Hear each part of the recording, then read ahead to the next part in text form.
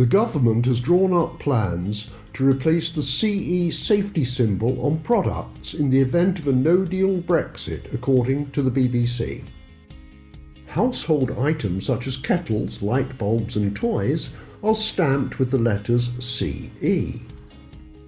The mark belongs to the European Union, so if Britain leaves the EU without a deal, goods will have to be stamped with a new symbol, UKCA.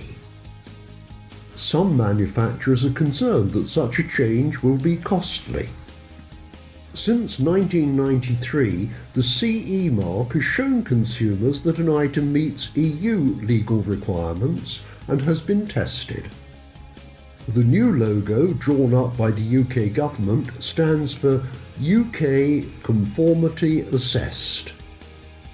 A UK mark would provide confidence to consumers and to the authorities that these products meet UK regulatory requirements, Scott Steedman of the British Standards Institution told the BBC.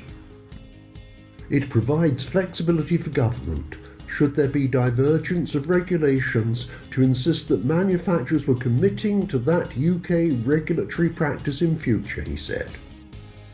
If the new logo is to be used, companies would have to change their packaging. The number of devices connected to the internet now exceeds the number of people on the planet. According to analyst firm Gartner, there were 8.4 billion devices or things connected to the internet in 2017.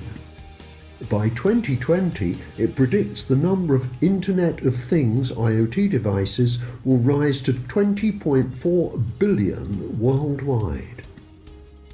And this growth is not only in the home, with devices such as smart TVs, smart fridges and security cameras.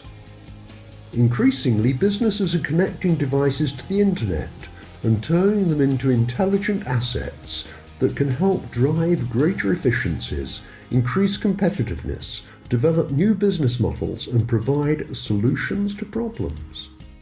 The companies that have invested in the Internet of Things have already seen a return on their investment, according to Vodafone's research. And almost 3/4 agree that digital transformation is impossible without the technology.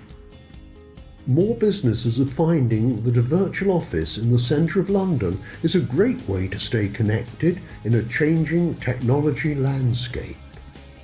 We hold the answer to everything business.